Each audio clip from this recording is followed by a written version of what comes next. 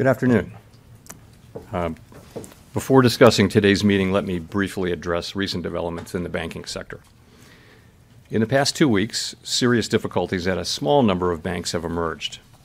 History has shown that isolated banking problems, if left unaddressed, can undermine confidence in healthy banks and threaten the ability of the banking system as a whole to play its vital role in supporting the savings and credit needs of households and businesses.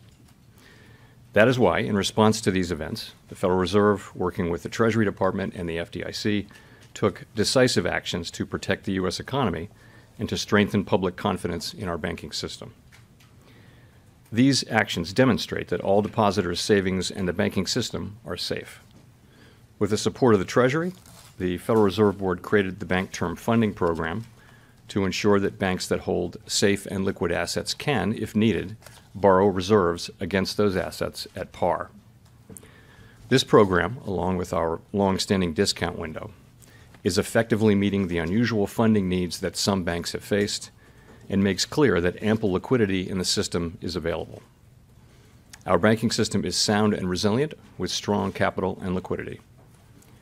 We will continue to closely monitor conditions in the banking system and are prepared to use all of our tools as needed to keep it safe and sound. In addition, we are committed to learning the lessons from this episode and to work to prevent events like this from happening again. Turning to the broader economy and monetary policy, inflation remains too high and the labor market continues to be very tight. My colleagues and I understand the hardship that high inflation is causing, and we remain strongly committed to bringing inflation back down to our 2% goal. Price stability is the responsibility of the Federal Reserve. Without price stability, the economy does not work for anyone. In particular, without price stability, we will not achieve a sustained period of strong labor market conditions that benefit all. The U.S. economy slowed significantly last year, with real GDP rising at a below-trend pace of 0.9%. Consumer spending appears to have picked up this quarter, although some of that strength may reflect the effects of swings in the weather across the turn of the year.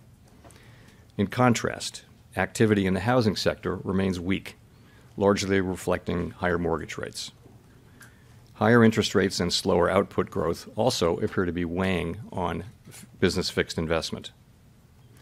Committee participants generally expect subdued growth to continue.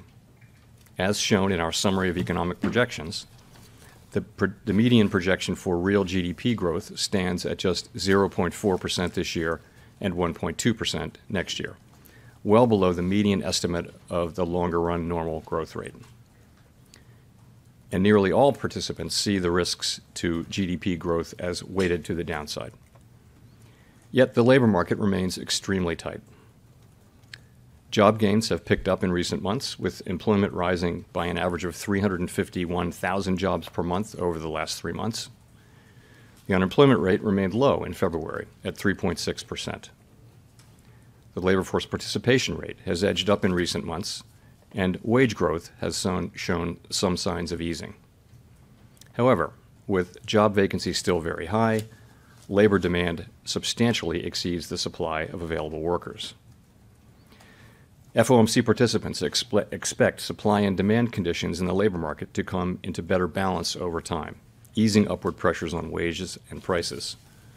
The median unemployment rate projection in the SEP rises to 4.5% at the end of this year and 4.6% at the end of next year. Inflation remains well above our longer-run goal of 2%.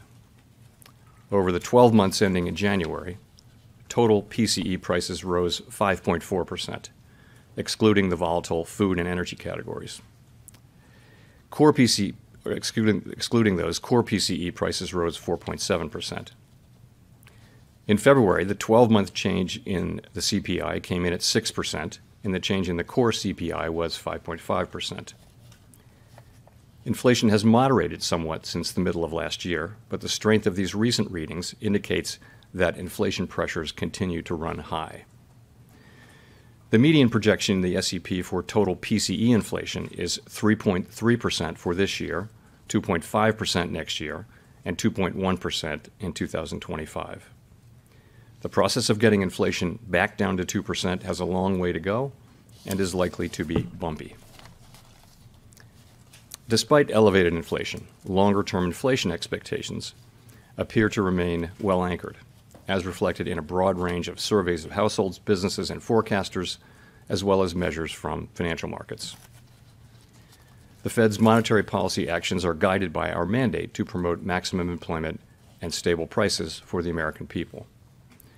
My colleagues and I are acutely aware that high inflation imposes significant hardship as it erodes purchasing power, especially for those least able to meet the higher costs of essentials like food, housing, and transportation. We are highly attentive to the risks that high inflation poses to both sides of our mandate, and we are strongly committed to returning inflation to our 2% objective. At today's meeting, the committee raised the target range for the federal funds rate by a quarter percentage point, bringing the target range to 4.75% to 5%. And we are continuing the process of significantly reducing our securities holdings. Since our previous FOMC meeting, economic indicators have generally come in stronger than expected, demonstrating greater momentum in economic activity and inflation. We believe, however, that events in the banking system over the past 2 weeks are likely to result in tighter credit conditions for households and businesses, which would in turn affect economic outcomes. It is too soon to determine the extent of these effects, and therefore too soon to tell how monetary policy should respond. As a result, we no longer state that we anticipate that ongoing rate increases will be appropriate to quell inflation. Instead, we now anticipate that some additional policy firming may be appropriate. We will closely monitor incoming data and carefully assess the actual and expected effects of tighter credit conditions on economic activity, the labor market, and inflation. And our policy decisions will reflect that assessment. In our SEP, each FOMC participant wrote down an appropriate path for the federal funds rate based on what that participant judges to be the most likely scenario going forward. If the economy evolves as projected, the median participant projects that the appropriate level of the federal funds rate will be 5.1% at the end of this year, 4.3% at the end of 2024, and 3.1% at the end of 2025. These are little changed from our December projections, reflecting offsetting factors. These projections are not a committee decision or plan. If the economy does not evolve as projected, the path for policy will adjust as appropriate to foster our maximum employment and price stability goals. We will continue to make our decisions meeting by meeting based on the totality of the incoming data and their implications for the outlook for economic activity and inflation. We remain committed to bringing inflation back down to our 2% goal and to keep longer-term inflation expectations well anchored. Reducing inflation is likely to require a period of below-trend growth and some softening in labor market conditions. Restoring price stability is essential to set the stage for achieving maximum employment and stable prices over the longer run. To conclude, we understand that our actions affect communities, families, and businesses across the country. Everything we do is in service to our public mission. We at the Fed will do everything we can to achieve our maximum employment and price stability goals. Thank you. I look forward to your questions. Thank you. Colby Smith with the Financial Times. How confident is the committee that the recent stress that we've seen and you've alluded to is contained at this point, and that deposit flight among mid-sized lenders in particular has ceased? Thanks. So I guess our view is that the banking system is sound and it's resilient. It's got strong capital and liquidity. We took powerful actions with Treasury and the FDIC, which demonstrate that all depositors' savings are safe and that the banking system is safe. Deposit flows in the banking system have stabilized over the last week. And the last thing I'll say is that we're undertaking a thorough internal review that will identify where we can strengthen supervision and regulation. Okay, just a quick follow-up. I mean, given all of the stress and the uncertainty that you've also alluded to in the statement, how seriously was a pause considered for this meeting? So we did consider that in the days running up to the meeting, and you see the decision that we made, which I'll say a couple things about. First, it was supported by a very strong consensus, and I'll be happy to explain why. And really it is that the intermeeting data on inflation and the labor market came in stronger than expected. And really before the recent events, we were clearly on track to continue with ongoing rate hikes.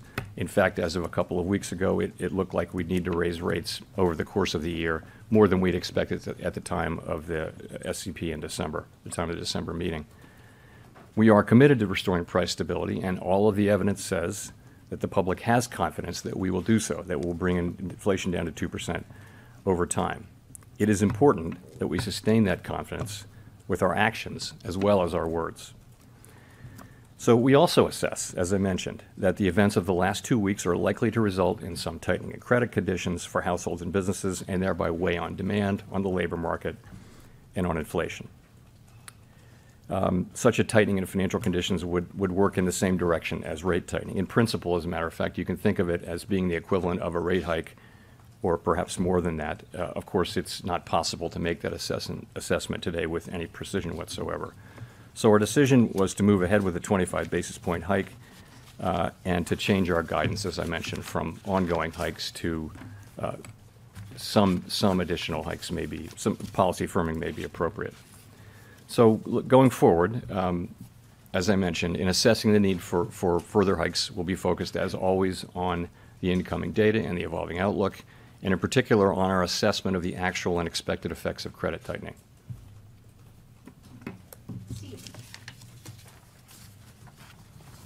Mr. Chairman, can you explain the difference between ongoing rate increases and firming? Does firming imply a rate increase per se, or could policy firm without you increasing rates? No, I think it's meant to refer to our policy rate. Really, I would focus on the words may and some, as opposed to ongoing. So we clearly were, what we were doing there was taking on board trying to reflect the uncertainty about what will happen. I mean, it's possible that this will turn out to have very modest effects. These events will turn out to be very, very modest effects on the economy, in which case, and inflation will continue to be strong, in which case, the path will might look different. It's also possible that this potential tightening will contribute significant tightening in credit conditions over time, and in principle, if that means that monetary policy may have less work to do. We simply don't know. So, do you have concerns that the hike you did today could further exacerbate the problem in the banks?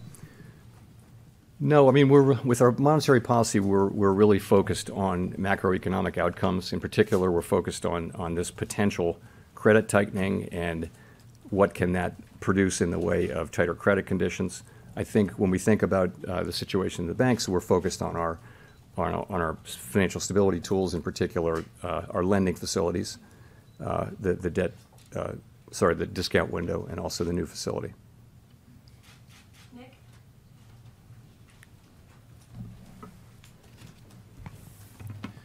Nick Timmeros of the Wall Street Journal.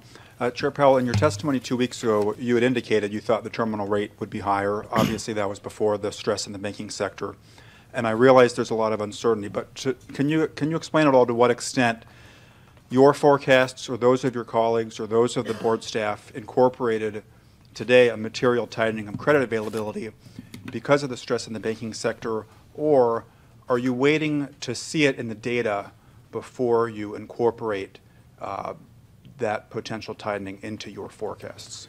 So, we've just come from an FOMC meeting, and the people who write the minutes will be very carefully counting. But I'll tell you what I heard. What I heard was a significant number of people saying that they anticipated there would be some tightening of credit conditions, and that would really have the same effects as our policies do, and that therefore they were including that in their assessment, and that if that turned out not to be the case, that in principle you'd need more rate hikes. So some people did reflect that in their SCP forecasts. I think there may also just have been, remember, this is 12 days ago.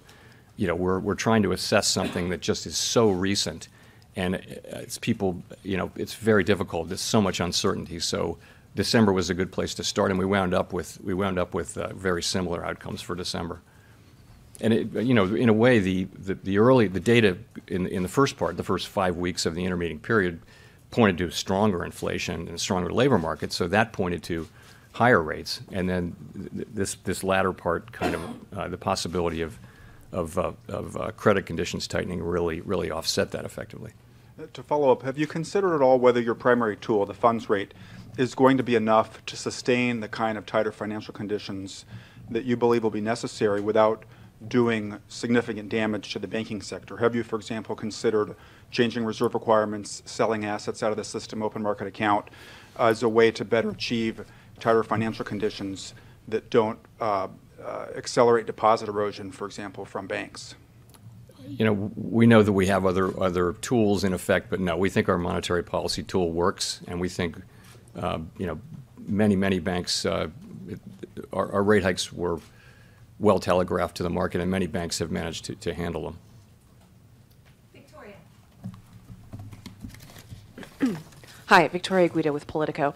I wanted to ask, you, along with the FDIC and the Treasury, the Fed Board decided to invoke the systemic risk exception to allow uninsured depositors to be protected at these two banks. And I was just wondering if you could speak to why that decision was made. Was it purely a confidence issue, or was there a concern that there would be some sort of economic contagion or financial contagion from the failure of these banks? The issue was really not about those specific banks, but about the risk of a contagion to other banks and to the financial markets more broadly. That was the issue. Okay, and then can you also, just to follow up, can you speak to the role that you will be playing in the Fed's internal investigation on its supervision and regulation? So Vice Chair Barr is of course leading that review, and he's responsible for it in his capacity as Vice Chair for Supervision. I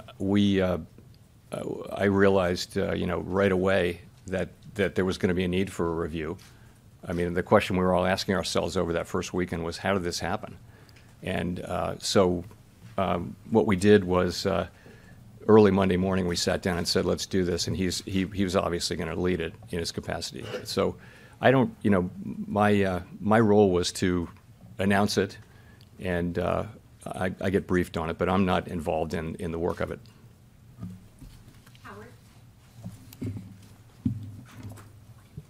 Hi, Chair Powell. Howard Schneider from Reuters. So I want to go back to your February press conference. You mentioned the word disinflation, I believe, 9 or 10 times, a process that you felt was, I forget the word you used, but gratefully underway or something like that. Is disinflation still occurring in the U.S. today? Yes. I mean, what actually happened, Howard, was I got the question 12 times. So maybe it's a feature, not a bug. But But yeah, absolutely absolutely the same. The story is intact. So it's really three parts, right? Goods inflation's been coming down now for 6 months. It's proceeding more slowly than we would have liked, but it's certainly proceeding. Housing services is really a matter of time passing. We continue to see the new leases being signed at much lower levels of inflation. So that's 44% of the core PCE index, where you've got a story that's ongoing. Where we didn't have in February, and we still don't have now, is a sign of progress in the non-housing services sector, and that is, that's just something that will have to come through softening demand, and perhaps some softening in labor market conditions. We don't see that yet, and that's of course 56% of the index. So the story is pretty much the same. I will say that the inflation data that we got, to your point, really pointed to stronger inflation. If I could follow up on that, I was curious why you don't see more coming from the credit crunch, because it seems to me that's something that you'd actually welcome to a degree and expect. And are you not seeing more coming from that because you don't know, or because you just don't want to have another round of wishful thinking? So it's really just a question of not knowing at this point. There's a great deal of literature on the connection between tighter credit conditions, economic activity, hiring, and inflation. Very large body of literature. The question is, how significant will this credit tightening be, and how sustained will it be? That's the issue, and we don't really see it yet. It's so people are making estimates. People are publishing estimates, and it's very kind of rule of thumb guesswork almost at this point. But we think it's potentially quite real, and that argues for being alert as we go forward, as we think about further rate hikes. For us, we'll be paying attention to the actual and expected effects from that. Gina. Hi, Chair Powell. Gina Smilik from the New York Times. Thank you for taking our questions. I wonder if you could talk a little bit, I know that you've got your internal review coming, but I wonder if you could talk a little bit about what you think happened with oversight at Silicon Valley Bank and whether this suggests that something about regulation and supervision needs to actually change going forward. And I wonder, how can the American people have confidence that there aren't other weaknesses out there in the banking system, given that this one got missed, as you noted? So let me say what I think happened, and then I'll come to the questions around supervision. So at a basic level, Silicon Valley Bank management failed badly. They grew the bank very quickly. They exposed the bank to significant liquidity risk and interest rate risk, didn't hedge that risk.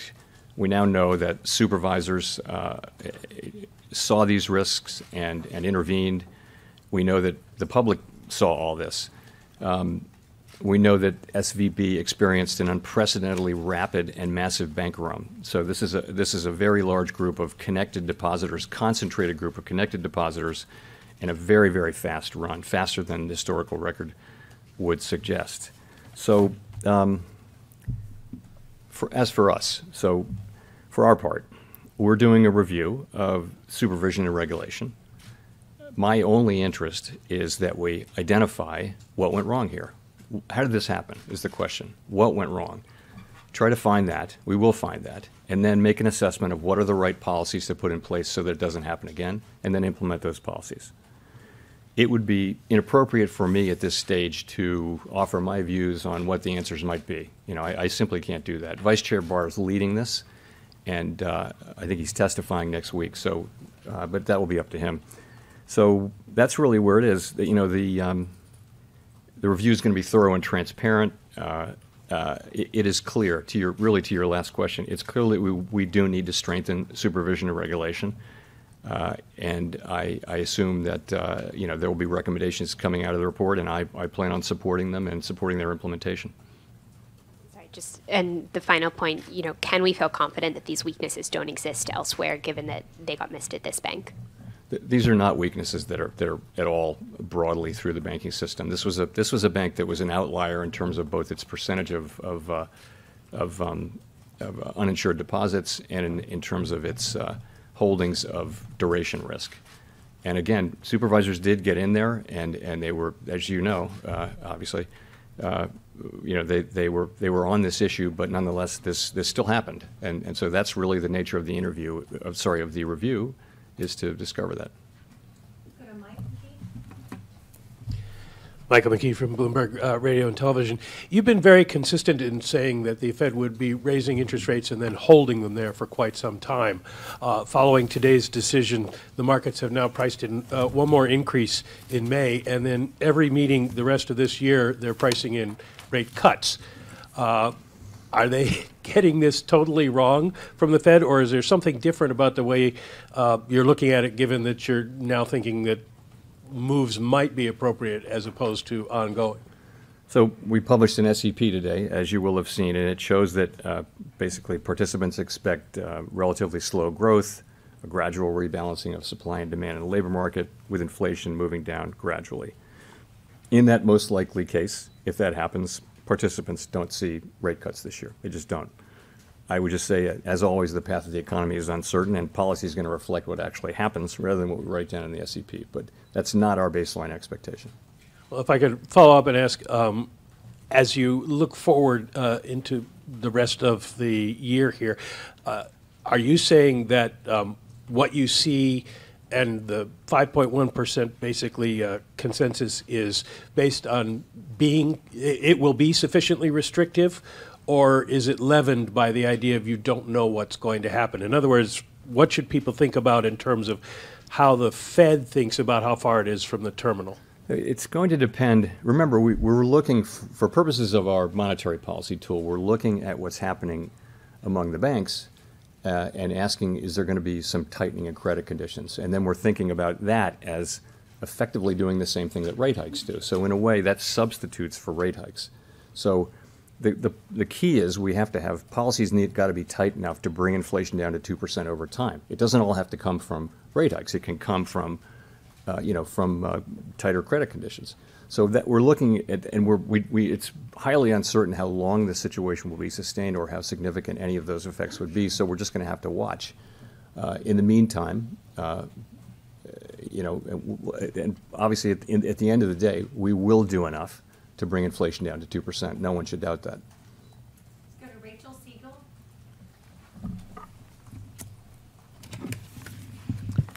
Hi, Chair Powell. Rachel Siegel from the Washington Post. Thank you for taking our questions.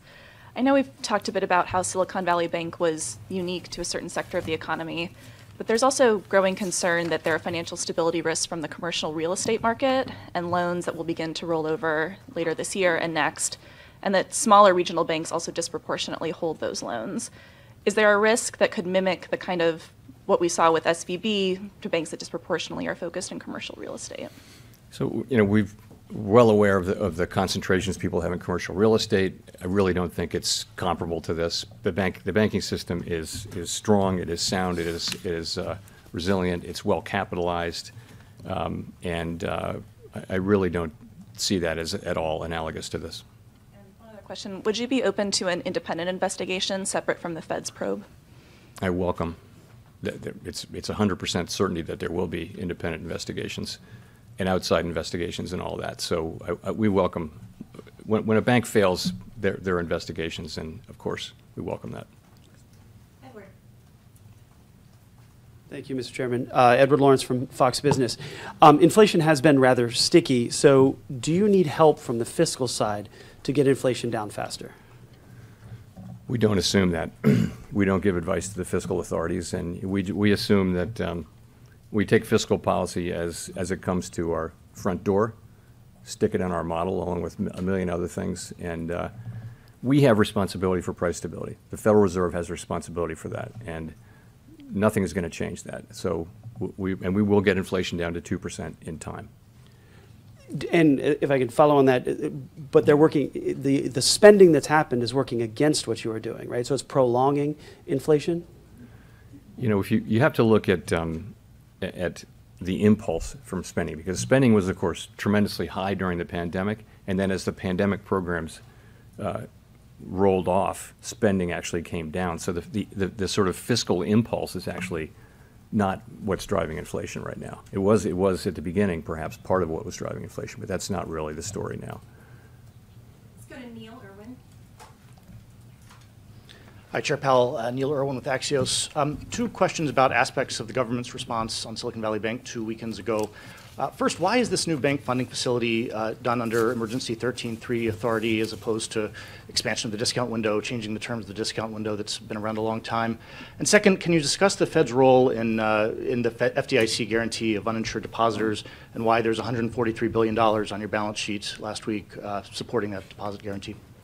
Sure. So 13.3 seemed like the right, we have a little more flexibility under Section 13.3. We've done quite a lot under the discount window as well. We needed to do a special facility that was designed a certain way, so we did it under 13.3. Really no magic to that. It's only available in unusual and exigent circumstances, and it has to meet certain requirements, but it seemed to be the right place. So with the FDIC, we're lending to the, in effect, we're lending to the bridge bank. So that's where the funds came from, and it's a loan that's 100% guaranteed by the FDIC, so there's no risk in it for us. Okay, Chris Rugaber. Thank you, Chris Rugaber at Associated Press. The SEP suggests one more rate hike, as does the change in the language in the statement, in which suggests that you're perhaps nearing the end of a cycle of rate hikes. Do you feel, though, that if inflation remains high, you'll be able to resume additional hikes as needed, or have you somewhat tied your hands here with these signals about rate hikes coming to an end? Thank you. No, absolutely not. No, if we need to raise rates higher, we will. I think for now, though, as I've mentioned, we see the likelihood of credit tightening. We know that can have an effect on the macroeconomy, on demand, on labor market, on inflation, and we're going to be watching to see what that is. And we'll also be watching what's happening with inflation and in the labor market.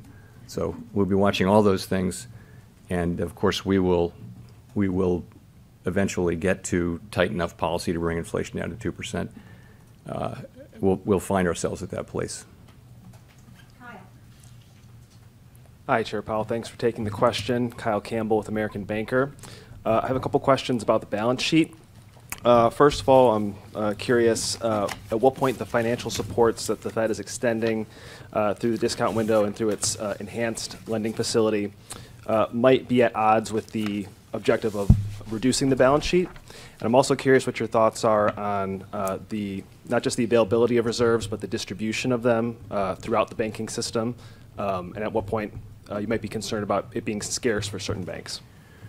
So, so people think of QE and QT in different ways. So let me be clear about how I'm thinking about these recent developments. So the recent liquidity provision that has increased the size of our balance sheet, but the intent and the effects of it are very different from when we expand our balance sheet through purchases of longer-term securities. Large-scale purchases of long-term securities are really meant to alter the stance of policy by pushing up the price and down the rates, longer-term rates, which supports demand through channels we understand fairly well. The balance sheet expansion is really temporary lending to banks to meet those special liquidity demands created by the recent tensions. It's not intended to directly alter the stance of monetary policy. We do believe that it's working. It's having its intended effect of bolstering confidence in the banking system and thereby forestalling what might otherwise have been an abrupt and outsized tightening in financial conditions. So that's working. In terms of the distribution of reserves, we don't see ourselves as running into reserve shortages. We think that our program of allowing our balance sheet to run off predictably and passively is working. And of course, we're always prepared to change that if that changes, but we don't see any evidence that that's changed. Katarina. Hi, Chair. Katarina Saraiva with Bloomberg News. The minutes of the January-February meeting, the last meeting, indicate that you discussed the possibility of runs on non-bank financial institutions and the impact of large unrealized losses on bank portfolios. Can you talk a little bit more about that discussion, kind of what was talked about in light of that?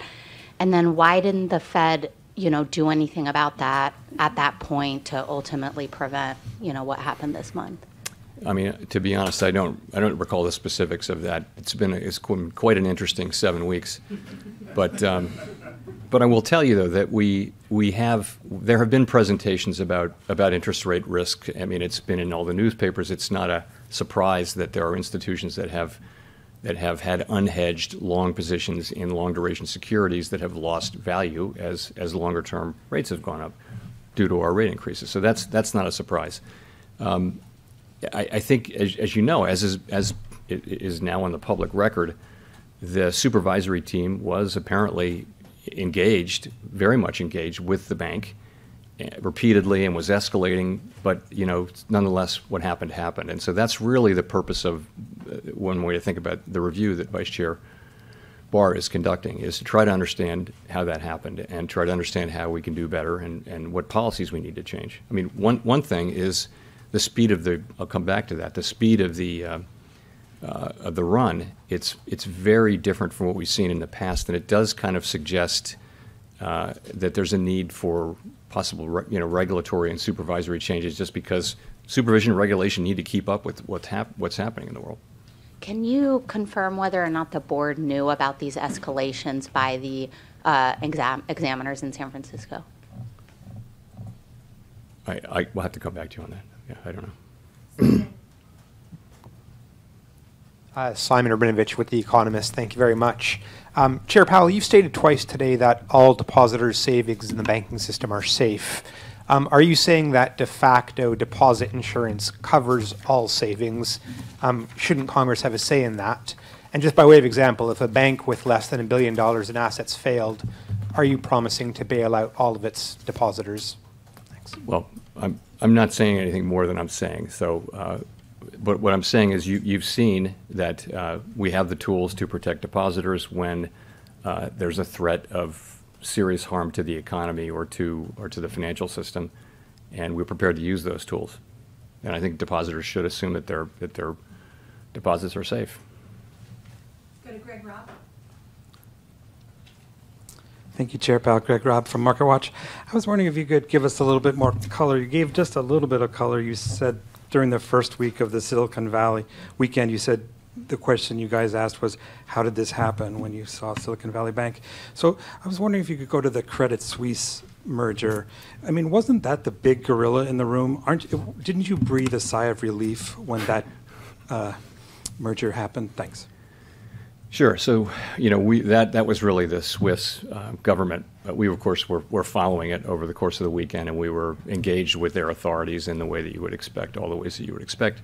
It seems to have been a positive outcome in the sense that the transaction was agreed to, and it has been the markets have accepted it, and it seems to have gone well. And I think there was a concern that it might not go well. So coming into the middle of this week, yes, I would say that has gone well so far. Nicole. Hi, thank you, Chair Powell. Nicole Goodkind with CNN Business. In the summary of economic projections, the FOMC sees the unemployment rate increasing to 4.5% this year. I'm wondering how you anticipate preventing this from snowballing while using the admittedly blunt tools at your disposal. So that's an estimate of what will happen as demand slows and as conditions soften in the labor market. And it's a highly uncertain estimate. And there's really, we have to bring inflation down to 2%. The costs of bringing it down, there are real costs to bring it down to 2%, but the costs of failing are much higher. And if you read your history, as I'm sure you have, you can see that if the central bank doesn't get inflation back in place, make sure that inflation expectations remain anchored, you can have a long series of years where inflation is high and volatile, and it's hard to invest capital. It's hard for an economy to perform well, and we're looking to avoid that, and and to get back to where we need to be, back to where we were for a quarter century, and get there as quickly as we can. But I guess the question is, historically, it's hard to. Mr. Mike, please.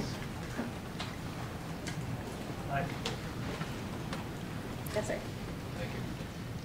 Historically, it's been hard to contain unemployment, and the question is, do you worry about some sort of snowball effect, and how do you factor that into your projections and your thoughts? Well, it depends on whether so recessions tend to be nonlinear, and so they're very hard to model. The models all work in a kind of linear way. If you have more of this, you get more of that. But when a recession happens, the reactions tend to be nonlinear, and that's so we don't know whether that'll happen this time. We don't know. If so, we don't know how significant it will be. And so, we're very focused on getting inflation down, because we know in the longer run that is the thing that will most benefit the people we serve. That's how we can have we've had very strong labor markets through these long expansions that we've had. 4 of the 5 longest, or 3 of the 4 longest expansions in U.S. history have been really since the high inflation period. And the reason was inflation wasn't forcing the central bank to come in and stop an incipient or an expansion. You can have very, very long expansions without high inflation, and we had several of those, and they're very good for people. You see late in an expansion, you see low unemployment, you see the benefits of wages going to people at the lower end of the wage spectrum. It's just a place that we should try to get back to. Jean. Hi, Chair Powell. Jean Young with Market News. I just wanted to ask, with all the events of the past 2 weeks, do you still see a possibility of a soft landing for the U.S. economy? It's too early to say really whether these events have had much of an effect. It's hard for me to see how they would have helped the possibility, but I guess I would just say it's too early to say whether there really have been changes in that. The question will be how long this period is sustained. The longer it's sustained, then the greater will be the likely declines in or tightening in credit standards, credit availability. So we'll just have to see. I do still think, though, that there's a pathway to that. I think that pathway still exists, and we're certainly trying to find it. Nancy. Hi, Chair Powell. Nancy Marshall-Genzer with Marketplace. Just wondering how many financial institutions have been issued matters requiring attention or matters requiring immediate attention citations at this point? How many? I don't know. But those are serious. Those are serious regulatory, particularly immediate attention. And I guess there were 6 of them. So. And getting to the seriousness of it, how are you going to ensure that banks comply with these citations, take them seriously? How will you enforce them? That is a great question and is right in the heart of what the review will be doing under Vice Chair Barr's leadership. So I think that's what you think about. What can we do to make sure? But again, that's not for me to answer today. So you don't have specific thoughts on that? Well, if I did, I wouldn't share them because I really, this review is going on, and I want nothing other than us to find out what happened and why, figure out what we can do to do better, and then implement those changes. That's all I want. It's for me to be giving you my half-formed or partially informed thoughts. It just isn't appropriate. There's a real serious review going on with people from all over the Federal Reserve System who are not connected to this, to this work, not connected to this bank, and under again Vice Chair Barr's leadership, and I'm confident that it will produce a satisfactory result. Okay, we'll go to Jennifer for the last question. Thank you, Chair Powell. Jennifer Schonberger with Yahoo Finance. Curious, how do you view financial conditions right now? If credit becomes expensive enough, choking off growth, as you said you're watching for, would that situation warrant a rate cut? What situation would warrant a rate cut? And have the bank failures prompted any discussion around changing the implementation of the balance sheet runoff? Thank you. So we haven't really talked about changing the balance sheet implementation. That's not something we've discussed yet. As I mentioned, we're always willing to change that if we conclude that it's appropriate, but we're really not seeing any signs there. Sorry, then the question before that was, just give me a... Curious how you view financial conditions now, and if credit okay. were to tighten enough, if that would prompt a rate cut. So financial conditions seem to have tightened, and probably by more than the traditional indexes say, because the traditional indexes are focused a lot on rates and equities, and they don't necessarily capture lending conditions. So we think that, though. So there are other measures which if they're focused on, bank lending conditions and things like that, they show some more tightening. The question for us, though, is how significant will that be, and how, what will be the extent of it, and what will be the duration of it, and then once you know that. There's a fair amount of research about how that with broad uncertainty bands, how that works its way into the economy over what period of time. And so, so we'll be looking to see the first part of that, like how serious is this, and how does it look like it's going to be sustained? And if it is, it could easily have a significant macroeconomic effect, and we would factor that into our policy decisions. I mentioned with rate cuts, rate cuts are not in our base case, so that's all I have to say. So, thank you very much.